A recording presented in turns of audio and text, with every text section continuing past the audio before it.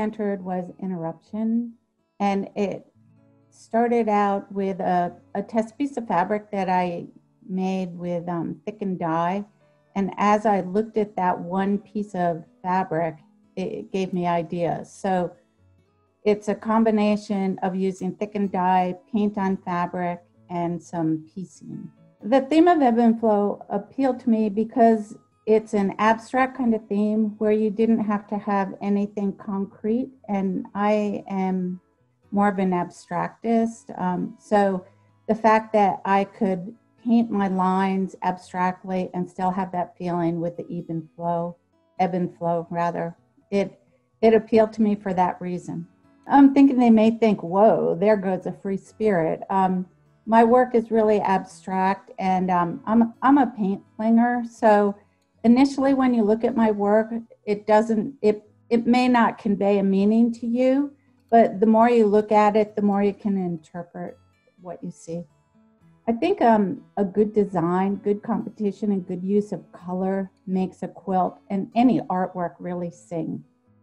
I painted one panel of a piece with thickened dye, and I used the thickened dye on a piece of plastic, and then I flipped it over on the fabric, and that gave me the start of the piece.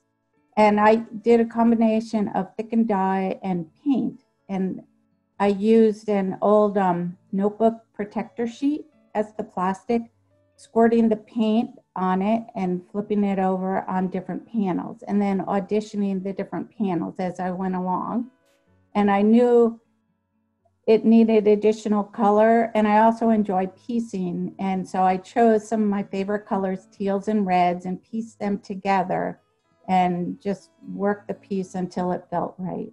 I guess you could say I work extemporaneously and in the moment.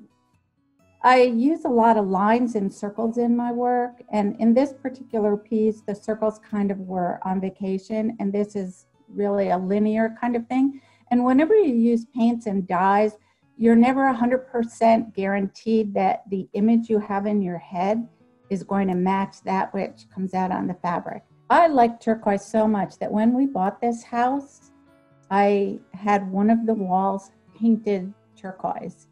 And I wasn't exactly sure the name of the color, so I showed the painter a t-shirt and said, I want it to match this color. And so a wall in our living room is turquoise, and we just recently got a red couch. And so when Interruption comes home, it will fit perfectly in our living space.